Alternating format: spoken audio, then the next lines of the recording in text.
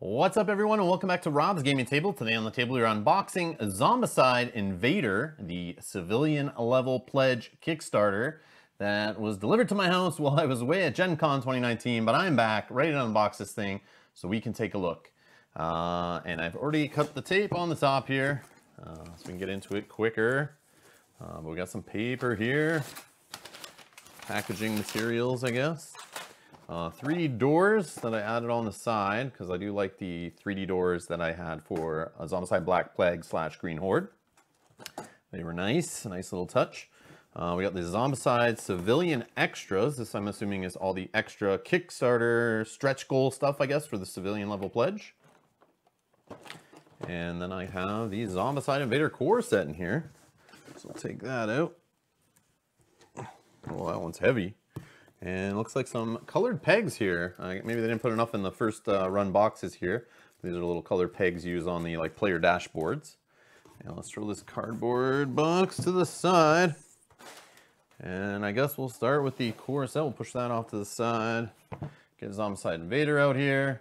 And yeah, let's take the cellophane off here. And we'll just...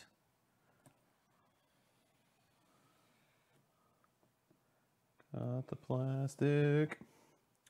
So yeah, there's another Zombicide edition after the regular Zombicide series, then the Black Plague and Green Horde, which we have playthroughs of all on the channel where we've played a lot of the missions in the scenario books, and we will continue to do so with Zombicide Invader. So make sure you subscribe to the channel, hit that alarm bell button because we will be doing playthroughs with a few players on the channel, trying to go through as many missions in this game as we can. But here it is. Without the plastic, very nice. It's beautiful art on the front. Let's check the side of the box here. So 1 to 6 players, 14 plus, 1 hour. Maybe the intro campaign's 1 hour, but Zombicide usually runs a little longer than an hour, and that's not including setup, obviously. Time on boxes, that's my favorite thing. Companies lie, they lie. Okay, the back of the box here. Zombicide Invader, a cooperative game for 1 to 6 players, ages 14 and up. And we are at the dawn of a new space age. Xenom is a special fuel with outstanding properties has been discovered on a distant planet called PKL7. As the base was growing larger and the miners were drilling deeper, something happened. The Xenos, an alien species we believed to be peaceful, suddenly went mad and turned against us. They are infected like zombies. What? Actually, it should be Xenocide, right? But anyways, a few of us are left after the onslaught and we don't expect any help. We are survivors, we have revenge, and we will prevail. Now this is time for Zombicide Invader. So it tells you little counts of the minis on there. But yeah, let's get into this thing here. Throw the box lid to the side. Okay, we have those little mold spore thingies that the abominations leave around. Looks like you can start them on fire maybe. That's why they're like orange on one side and not on the other. Either way, I'll throw this to the side. We have a beautiful rules and missions book. Cool Mean or Not likes to put them all together in one book, not separate like some companies do where they do the manual, the rule book, and then they throw in the mission book on the side or campaign book. But yeah, nice beautiful colored book.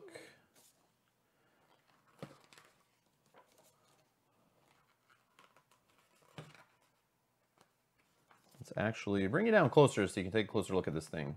So we got you a little more zoomed in here so you can take a better look at this book and some of the components. Here's the game overview, the basics, nice colorful images, little captions beside them to explain what's going on there. Some good examples. There's your items, noise explanation, the Xenos, your inventory. I love these player dashboards. Ever since they added them into Zombicide, these are great. They'll keep your stuff all nice and organized, not like the first Zombicide where it was just like a board.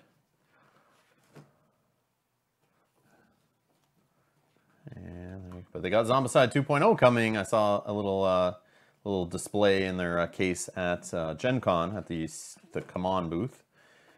Where they're showing off Zombicide 2.0. Not to be confused with Zombicide Evolution New Vegas or Las Vegas or whatever. That will be coming with the Tebaru attachment. That might get a little confusing. And yeah, combat. Going through the book here. So security, rooms, oxygen supply, rooms, and airlocks. So I'm assuming that's all kind of the newish rules to Zombicide. I'll go over those in detail in our playthrough series, where we'll discuss how that works for each scenario as it applies. So here's the missions. I don't know if it goes in a campaign. I always wish they would do that with Zombicide, where they kind of make a campaign where you play through and instead of just missions like that are kind of their own separate thing. But yeah, it doesn't look like. I see M0, which obviously mission 0, the intro kind of tutorial mission, and it just goes up from there. Let's see how many we got. Do we have the usual 10-ish that are in here? 9, 10. Yep, 10. And then the skill reference sheet here in the back of the book. Some special rules set up here on the left. More skills. There's your index, which is always nice. Some credits. And your game round summary and targeting priority order. So we got tank / abominations, which I'm assuming is fatty / abominations. Workers are walkers, and hunters, since they take 2 actions, I'm assuming are similar to runners. But I don't know too much about this game, obviously. We haven't delved into it yet, but I will read that rule book and become very familiar with it before our playthrough. All right, we have this beautiful box inside a box. Look at that. Oh, man, I don't know the code, though. And it looks like it's locked. It's locked right here. Man, what do I do? Oh, I just open it. All right, giddy up. Let's throw this over to the side here. So let's take a look at this box within a box here. We got our player cards. And we have, let's throw that off the side, Baraka, assuming for Mortal Kombat, right? No. Cole, got Jared, Magnus, Mitsuki, and Vivian, which looks straight out of the Alien movies, Sigourney Weaver there. And here's one of the player dashboards. Look at this thing. That looks nice. Nice gray color to go with the theme. The space theme that they use here. All right, we got the usual red Zombicide dice. Of course, they try to upsell you on the Kickstarter to give you nice custom dice, which I don't believe I purchased, obviously, or got included in the game that I see. That's kind of sucky. Oh well. And there's your bases, colored bases for your characters to match up to your little pegs that you use on the board, on your little dashboard. We got the cards, the zombie cards, and item cards here. Let's crack these open.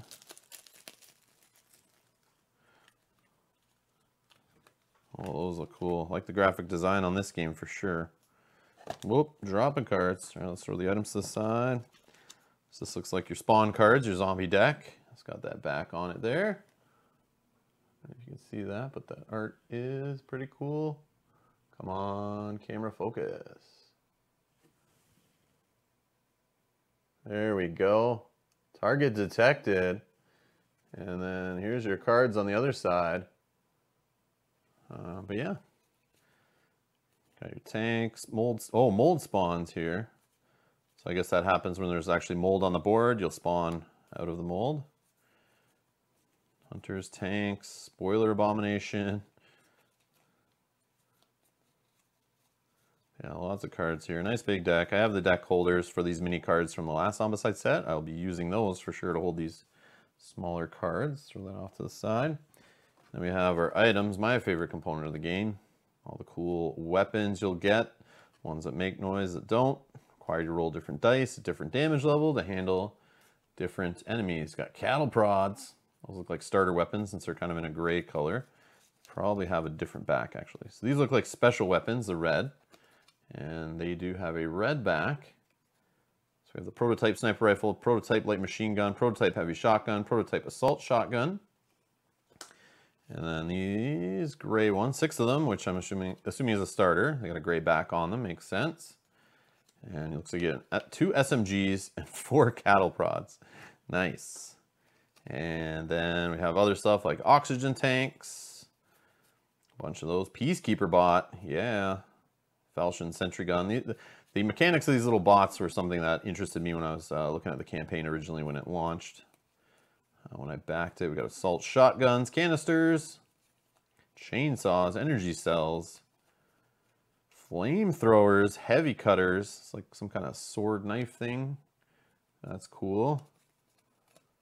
I know some weapons I think can only be used inside and some outside of the airlock or whatever. Like outside in the space versus inside. MRE, discard this to gain 3 XP. So that's some kind of a meal ready to eat. That's cool. Plenty of bullets. Search drone. You can search in any type of building zone. That's cool. Search light. Search, draw 2 cards. Can trace line of sight to dark zones. Like a flashlight. That's cool. Sledge. It's like a sledgehammer. And more SMGs and a sniper rifle. I'm sure that's a nice ranged weapon. So that's the items. All right, let's look at the minis. Kind of a big deal, right? So that's one of the abominations. Let me see if I can get that up there for you guys. Focus. There we go. Look at this guy. Look at the detail here. That's crazy. Ooh, very nice. Very nice. And what's this guy? So this is one of your bots you have here.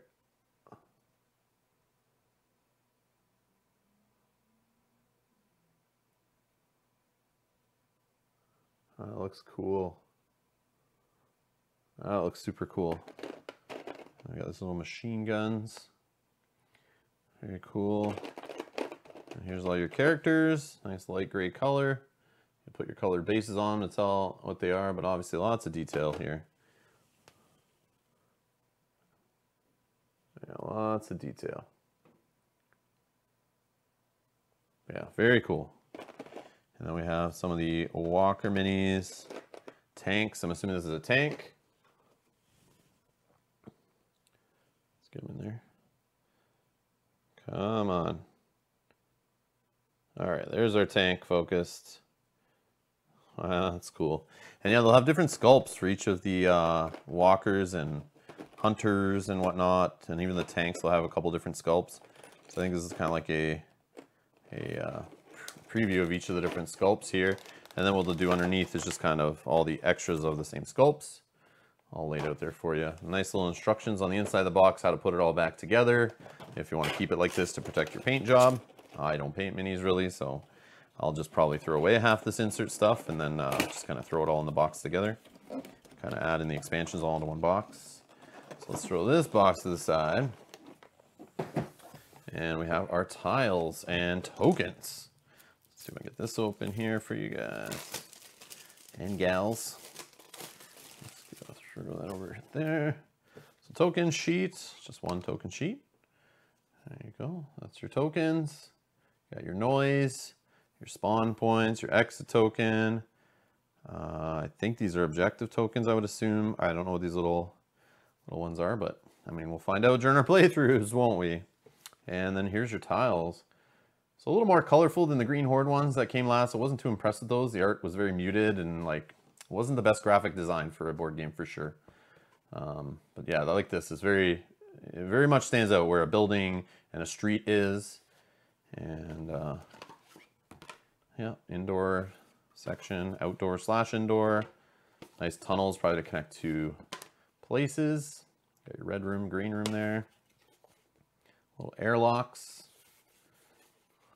It's kind of cool. Yeah, the whole inside and outside thing, I'm kind of excited for that. I mean, that is in every Zombicide, right? You got your street zones and your building zones and whatnot. But the idea of like needing something to breathe outside or use your certain weapons outside, as my understanding, is like kind of a little additional layer of strategy that you have to solve or tactics you have to solve to this game. And the last one, I believe, there you go. That is cool. All right, let's throw this back in there. And let's get to the civilian extras. Okay, so civilian extras kind of fallen out everywhere here. It doesn't look like they survived shipping as well as the boxes within the boxes in the core set. These aren't packaged with as much care. Obviously, you don't have a cool art box with a punch code. It's just brown cardboard, kind of light. So Val is Zombicide cards here. So these are all the extra characters. I'm not going to even open this, but it's during the campaign. You can go check it out in the updates. But they've kind of made characters that are like what do you call it? They're just like mimics of other actors and characters and whatnot from parodies. They're parody characters of other science fiction stuff. Usually they'll throw characters in from other movies and properties, but they'll name them different, right, for licensing issues and whatnot. Looks like we got cards to add into the deck. Both items cards for our robots in here and our different abominations and zombies, or Xenos, sorry, are all come with this. And here they are. So it's a bunch of different sculpts and whatnot. If I look at the Kickstarter page, it's like extra abominations, alternate hunter sculpts. We got tank sculpts, alternate worker sculpts, the mother-in-law abominations in here somewhere. This one right here. Looks pretty cool. Let me throw that up there. Come on, focus in, camera. You can do it. Yeah, there it is. So mother-in-law abomination. That looks awesome. You got these things. These guys are xenomorphs. Not sure how they work, but they probably have their own little cards in this pack and rules. Like little winged beings here. Little winged snakes. And there's a sentry gun in here somewhere. Let's throw that to the side. Yeah, there's... Let me see if I can get that up here for you guys. So there's a sentry gun. And then you have just all these characters that are from other properties. And they'll have little cards that go with them. And then you have your other sculpts down there. But yeah, lots of extra stuff. Just for backing the Civilian Pledge on Kickstarter and not waiting for it to hit retail. Don't usually use much of this extra stuff, but I find it nice just to get, so you don't run out of the miniatures. When the zombies or Xenos start flooding the board, you don't have to go out and buy that extra pack to keep it going. You know, because they kind of don't give you enough in the core set usually, especially for the later missions. But when you back it on Kickstarter, they give you the extras, which is nice. So Civilian Pack rules. So here's the rules for the additional stuff that's in here. The specific abominations that have special cards. The Iris Sentry. And the Flingers, that's the other thing in there. Flingers, Xenomorphs, Seeker Workers, all have their own special rules if you want to add them in. Kind of beef up the difficulty most likely. And then here is a page picturing the layouts. If you're unsure with the mold, where things go, they give you a nice paper, how to put it all back, which is sweet. Especially when it comes in shipping and they're all falling out. Yeah, we'll just throw that in there for now. And the last thing to look at is the 3D doors. So I just added these on the side because I like them. Like I said, I already had the deck holders. The deck holders for Zombicide Black Plague, I believe I got those ones with. And so I'll just reuse those. They're like red and yellow, and the ones that came with this in the Kickstarter were blue and yellow, I believe. But I'm fine just using those ones. I didn't get the plastic tokens, which I debated on. But those usually come out to my local gaming store, and I'll just buy them there if I find we play this game enough that I'll want plastic for it. Because I got it for Black Plague, because I played it a lot, and I picked those up at my local game store. I didn't get them through the Kickstarter, because it's usually cheaper to buy it from my local game store, and I don't have to add on extra shipping weight for the Kickstarter. But yeah, here's the doors. So yeah, here's the door, here's the base. And they kind of open different, a little more space theme to it. Science fiction door. If I can put it together without breaking it.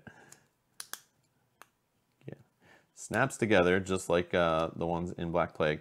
But as you can see here, they open like downwards. So that's open door, closed door. It snaps together, they fit really tight.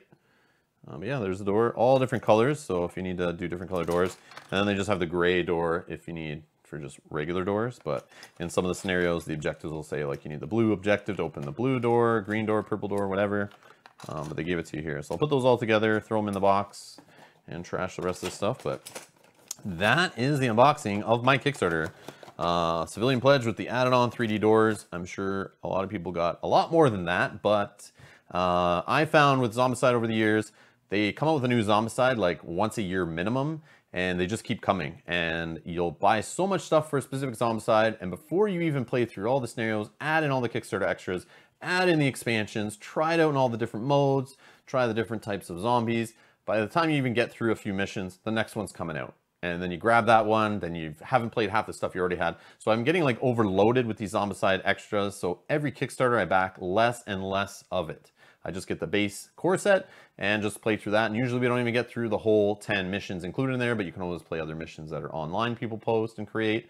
And there's extra bonus ones. So I stopped kind of getting the expansions, and if I really played enough that I want the extra expansions, I'll just go to my local friendly game store and buy it later. I know some of it's Kickstarter exclusive, and they try to get you to buy stuff up front to boost the numbers and kind of create popularity and hype behind the game, just to, you know, to increase their million dollar count of money, to try to tell you, you know, this game has 4 million, way the highest backed Zombicide ever, and that kind of thing. And they just throw in all this extra stuff to get you to back it then. But I prefer to wait till it's at my local game store and kind of support them. So yeah, and just get just what I need. So we're going to be playing through this on the channel. If you'd like to watch that, make sure you hit the alarm bell button and stay tuned for that so you do not miss it. Hit the like button if you like this Zombicide unboxing. It helps out. And if you have any questions or anything, leave them in the comments below. And yeah, thanks a lot for watching, and I'll see you in the next video. Bye-bye.